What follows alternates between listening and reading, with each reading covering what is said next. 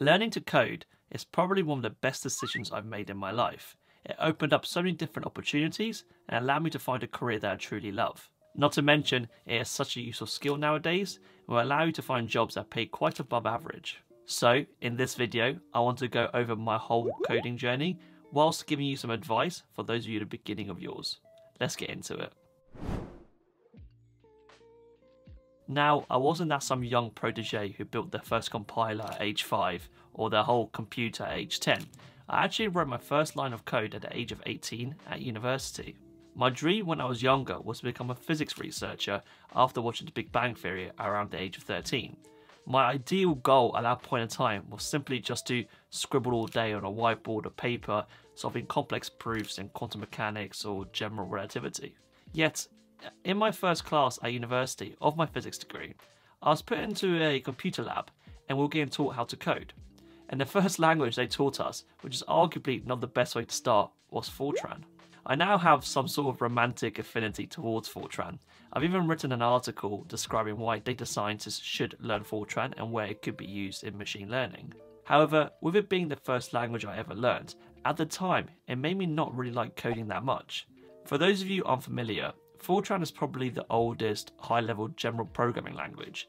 It came out roughly in 1958 and it's pretty old and it's not really used that much anymore. It's by far from ideal the first language you start coding in, compared to the likes of Python and JavaScript, which are very easy to use and you can quickly build things really early on. Fortran's a lot harder, there's a smaller community, and it's just not as well kind of supported as a whole language compared to Python and JavaScript like I just mentioned. Learning Fortran as my first language made me not like coding all that much, and throughout university I basically just avoided modules which contained any form of coding element because of this initial kind of fear or, kind of not enjoying it so much. I also didn't perform that well on my first few coding tests, which is probably another reason why I didn't like it so much. However, despite my initial lack of love for coding, I did learn some useful things in those first few modules that I took at university. I learned things like, what are types, variables, loops, functions, how to use a terminal, what is bash and Z-shell, just all the key patterns and tools you need around a programming language to basically create things. To be honest, even though I could code and solve basic physics problems in Fortran, I still didn't really understand exactly what was going on. I was kind of just learning these concepts just to pass and do well in my university course. Not necessarily to really dive deep and have that real deep intuition behind what I'm actually doing and what all these things in the code really mean. Now, at this point in my university career, I'm in my third year and I'm doing a research placement as part of my master's. Now, I have a whole other video which I explain exactly why I want to become a data scientist and how I became one. I'm linking someone's screen here, but the basic gist is that I fell out in love with physics because research wasn't quite for me, and I basically watched this video of DeepMind's AlphaGo documentary, and it basically inspired me to learn machine learning and ultimately pursue a career in data science. To be a data scientist, it's pretty common knowledge that you need to be well versed in Python and SQL, but Python's kind of the main programming language you would use day to day. So even though at the time coding wasn't something that I was overly interested in, I really want to become a data scientist to implement all these fancy machine learning algorithms. So I had to go about learning Python.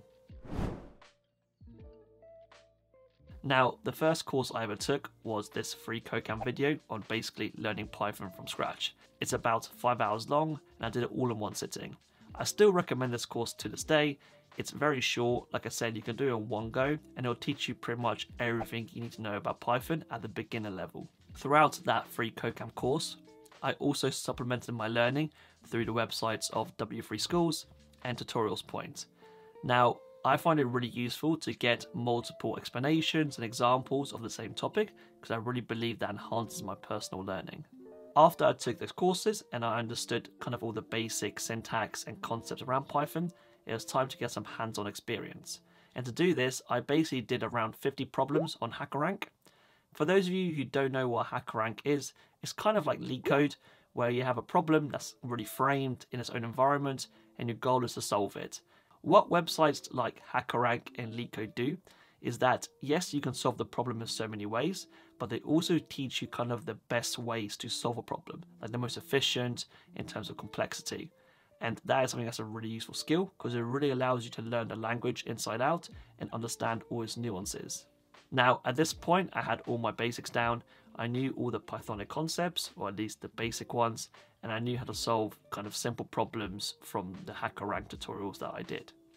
So for me, as I want to become a data scientist, I then focused my attention on learning the kind of the data science tech stack of Python. And to do this, I took the courses on Kaggle. So Kaggle is basically a data science kind of competition or website that people can come, upload data sets, work through notebooks, and like I said, also enter competitions. And another thing I did was message my lecturer who ran a physics for Python course at university and basically requested lecture notes from him. Now, data science and Python have quite big of an overlap, and so all the kind of things you'll cover in the physics of Python course will be very applicable to the data science kind of tech stack of Python as well. And at this point, to be honest, I felt like I knew Python at a good level. I mean, I didn't know everything, like, what are abstract decorators and how to use them, but I knew pretty much the basics and like the beginner level things you need to know to a good standard. Along with Python, I also took a couple of courses in SQL because, as people say, SQL is a language of data. The two courses that I took was the Complete SQL Bootcamp at Udemy and the W3 Schools tutorial on SQL. Again, both very useful, and I really recommend those two if you're planning on learning SQL. It shouldn't take you too long. Once you know kind of like Python or any other language, SQL is quite simple to learn, as it's quite different, but it's very intuitive. And from then on, after learning Python and SQL, I just built several simple machine learning and data science projects. But at this point, I was kind of more focused on learning data science as a concept rather than understanding how to program. And so that's kind of like the end of my initial learning to code kind of career, you can call it. Right, so now I want to go over some tips that I wish I had when I first started learning to code, and also some things that I think I did quite well and that really benefited my learning and may also benefit you in your coding journey.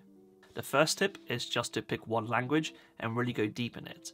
Now, ideally, I recommend starting with either Python or JavaScript. Now, you can start with languages such as C, C++, Rust, Fortran if you really want to, but in my opinion, they're a lot harder to grasp right at the beginning, and it may make you feel a bit unmotivated because the kind of learning progress is a lot slower. Whereas with Python and JavaScript, it's a lot more intuitive, you'll be able to build things quicker, and that'll probably motivate you more to keep on learning. Obviously, like I said, you're free to choose what you want, that's just my opinion. Either Python or JavaScript doesn't matter too much, but it's better to start with quite a high level language than a really low level language like C, because it'll kind of inspire you to code more because it's a lot easier to work with. The second tip is that it will be hard. Like, coding is such a hard skill. It's not simple, and you gotta really kind of tune your brain to think in a programmatic way, which a lot of people may not naturally have. I think some people see it as quite a glamorous thing, like you're there just smashing your keyboard and having green lines running down your screen, or you're going to build the next Facebook within a few days. But to be honest, most of your day is spent googling basic errors of why your functions are working when you're trying to add two integers. Things like this, it's just not glamorous, and to be honest, most of your time is spent thinking rather than typing on the keyboard.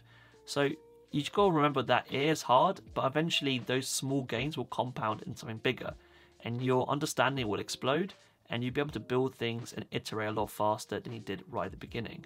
As the famous entrepreneur and investor Naval Ravikant said, it's not 10,000 hours, it's 10,000 iterations.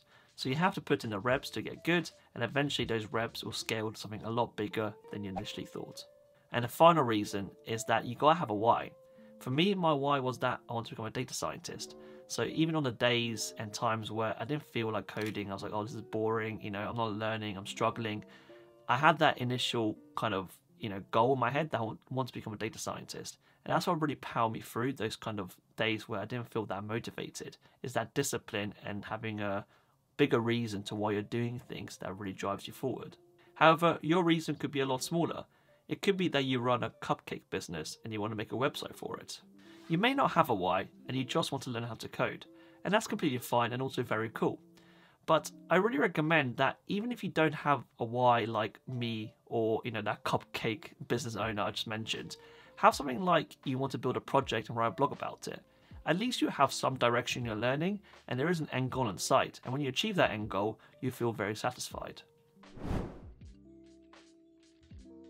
Coding is a skill that's becoming more and more useful every single year.